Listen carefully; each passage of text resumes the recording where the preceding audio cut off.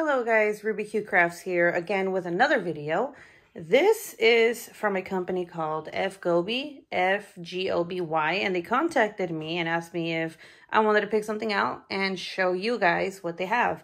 So, of course, I was like, yeah. So here, I'm going to be giving you an honest review of this company. And I got 3 diamond paintings, and I believe one of them is a partial. So let's put these to the side. And the reason that I do these is because, you know, not everybody can afford Diamond Art Club or Treasure Studios Art or Craftably, and these are very budget friendly. So I want to be showing you guys stuff like this too, you know, because I would buy this stuff, you know, if it's cheap, why not, right? So the first thing we have is this. Actually, this is not I thought this was a partial, but apparently it's kind of not a partial, and it's kind of in between. So we have this bee, and as you can see, it is like a word cross. These are all special drills. We have this cheap little tray set up here. Let's see. Let's take a look at these drills real quick, because this is very interesting, the way that this looks. It looks very scattered. Okay, so here we have these silver drills, gold, pink, purple. We have some black. And then we have these like special shaped little teardrop drills that are kind of like, I'm going to say topaz. The first thing I think about is like my birthday month freaking color, like an orange color. Then we have this yellow round special drill, and then we have silver again. But these are like a little different than the silver that I showed you. And then we have pink, purple, and then we have, again, these teeny tiny little teardrop shaped drills. They're super small. I wonder where these go. These are probably gonna, okay, so you see the, in between the B, like 11 DMC, or number 11, not DMC. That's where these are gonna go. So this will probably be really time consuming, but if you're into that, then I'm pretty sure you're gonna enjoy working on something like this if you buy this one, right? It is a 30 by 30 centimeter painting, and it has 11 special drills. So there's that one. Next up, I believe this is a big diamond painting. We shall see in just a second. Okay. What is this one? What is it? Oh, okay. So this is a woman, and you can see her hair flowing. Let me kind of zoom out real quick. Okay. So you can see her hair flowing. There's black, orange, yellow. There's some blue in there. This is a very simple diamond painting. Like, I feel like it looks like there's a lot of colors, but there's only 23 colors. And I think it's going to work with this type of image, okay? It is a 60 by 40 centimeter diamond painting, according to this right here. But I want to see if it really is. I want to see if it really is what it says it is. So let me take this out. Naomi got me this a while back when she came and visited me in Hawaii. So that's inches to centimeters to that. Okay. This way, whoops, what the hell? Maybe if I didn't put this underneath that, it'd give us a better reading. Okay. So this right here is going to be 52 centimeters. And then, so this is like the cross. And then from up here, from right here to here is going to be like 33. Okay. So it's not 40 by 60 at all. But, you know, I guess it still looks very pretty. I think it's going to look really nice once it's finished.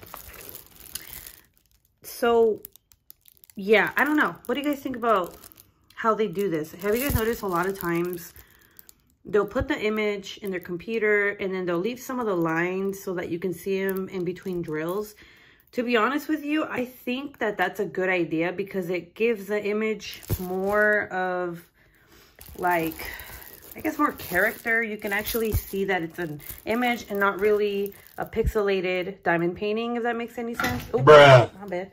God damn it. God damn it, Scentsy. In your jeweled pomegranate body cream. Okay, so anyway, do you guys like this image? Let me know. I'm going to show you the drills now.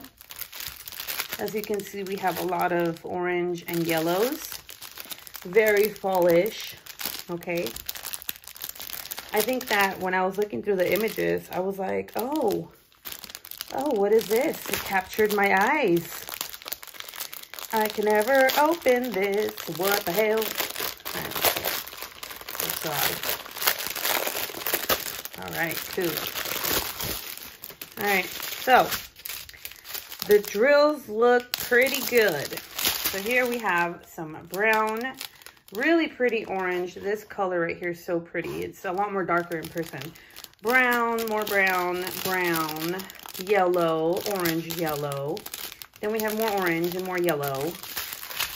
And more orange. And then here we have 3 grays. Well, actually, this is more of like a, what would you call that? I don't know what you would call that color, but it's kind of gray. Then we have these 2 grays, red, more grays. We have, I think that's black. Then we have these like pink brown, and then we got this really pretty purple right here. Okay, next up we have this white color. We have 3 of them. Then we have orange, this really weird gray teal, this brick red, and gray.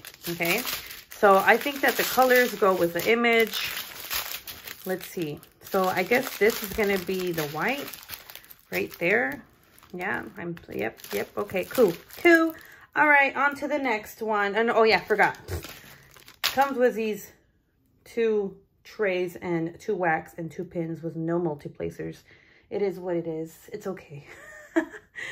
You know, my bougie ass needs a bougie toolkit, but it's fine. It's totally okay.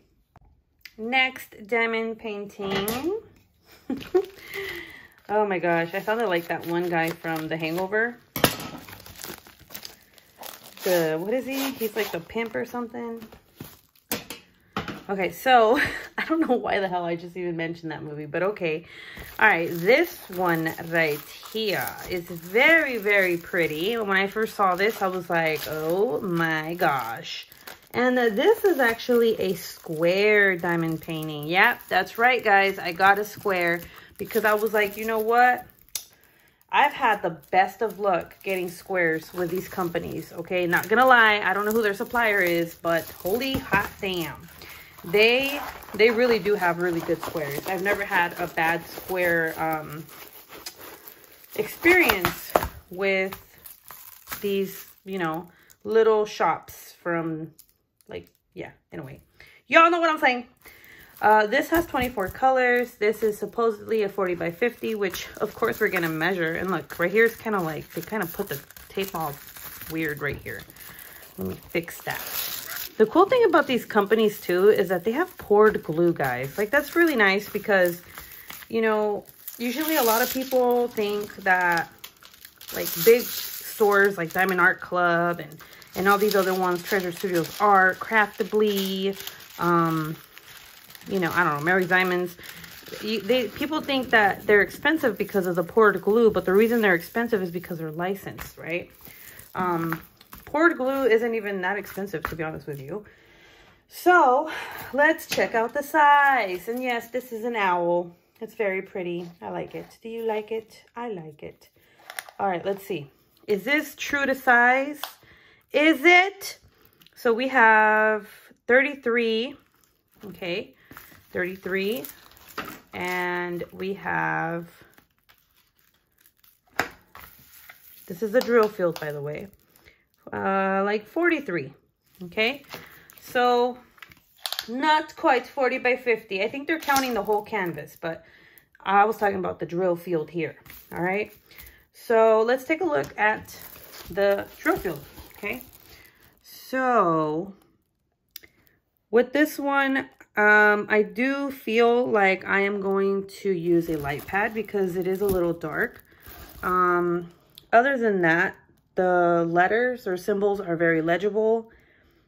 Yeah, and this kind of is funny because this kind of resembles a double-sided adhesive drill field. If you haven't, like, you know, there's like a difference. You can tell when it's a double-sided adhesive drill field and a pour glue drill field. So yeah, I mean, cool, whatever, dude.